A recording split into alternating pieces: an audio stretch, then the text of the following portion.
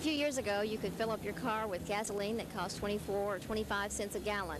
That same gasoline today will cost in the 50s or 60s or maybe even 70s, depending on where you buy it.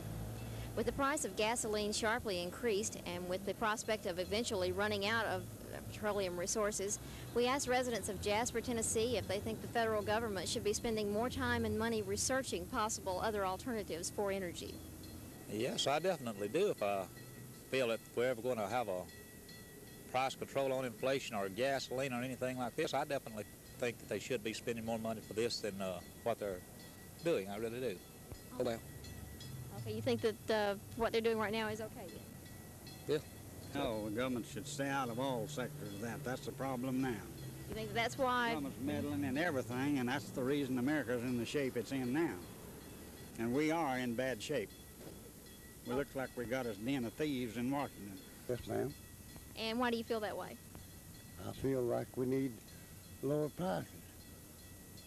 Okay, and anything in particular? What kind of energy are you talking about in the situation? I mean, electricity and gas and food. Well, I think they ought to do something about it. It's too high, ain't it? It's way too high. I think it ought to be lowered. I think taxes ought to be lowered and electric bills, stuff like that.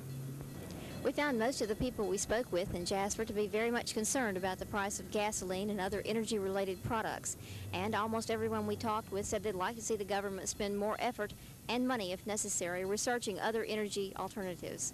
For Tri-State Opinion, I'm Dale Pandelis.